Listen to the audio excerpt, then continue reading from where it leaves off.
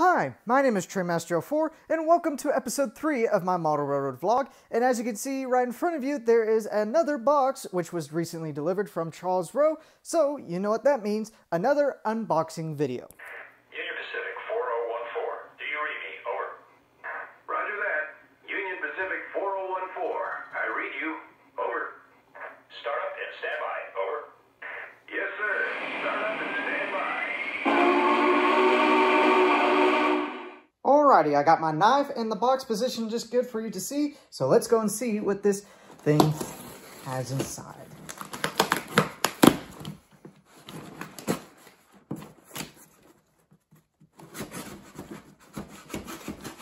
Now, if I remember correctly, this should be a boxcar that I ordered from the 2021 Volume 2 catalog, which in this case I ordered both the Great Locomotive Chase, the 160th anniversary, and also the UP 160th anniversary.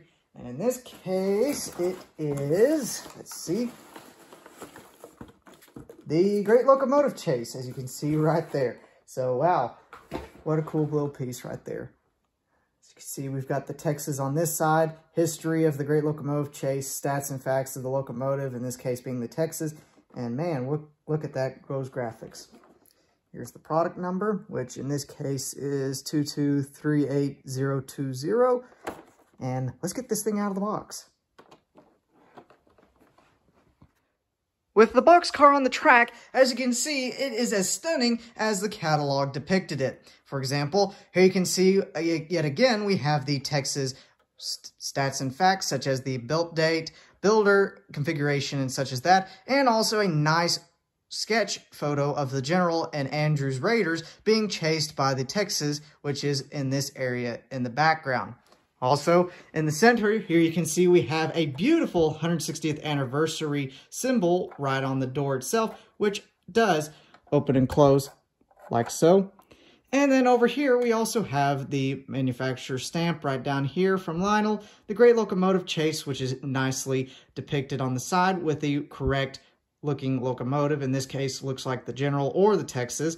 A map between Atlanta, Georgia and Chattanooga, Tennessee, which was the original route. And then also the description of the raid itself. Now, if I go and flip this boxcar around,